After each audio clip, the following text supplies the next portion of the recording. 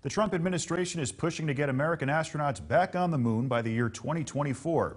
And as part of that mission, NASA is working to make the journey safer and more comfortable for the astronauts. Fox News correspondent Marianne Rafferty has the story.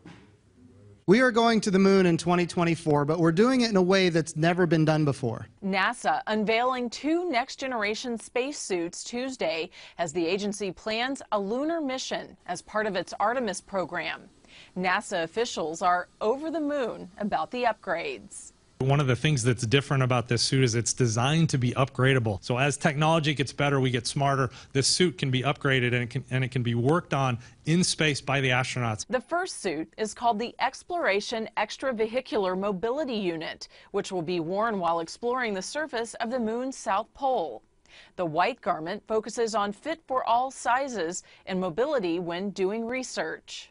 The more mobility you have, the more tasks you can get done, the more science you can accomplish. And the second prototype, the orange suit, is the Orion Crew Survival System, which was created for wear during the launch to the moon and re-entry into the Earth's atmosphere. This is the suit that gets us there and gets us home safely. Earlier this year, NASA announced plans to put a woman on the moon by the 2024 deadline. Ahead of that goal, the agency plans to make history with the first all-female spacewalk, with astronauts Christina Cook and Jessica Meir set to step outside the International Space Station to make a series of repairs Thursday or Friday. A female spacewalk was supposed to happen months ago, but the agency didn't have the right size spacesuits for the astronauts. Marianne Rafferty, Fox News.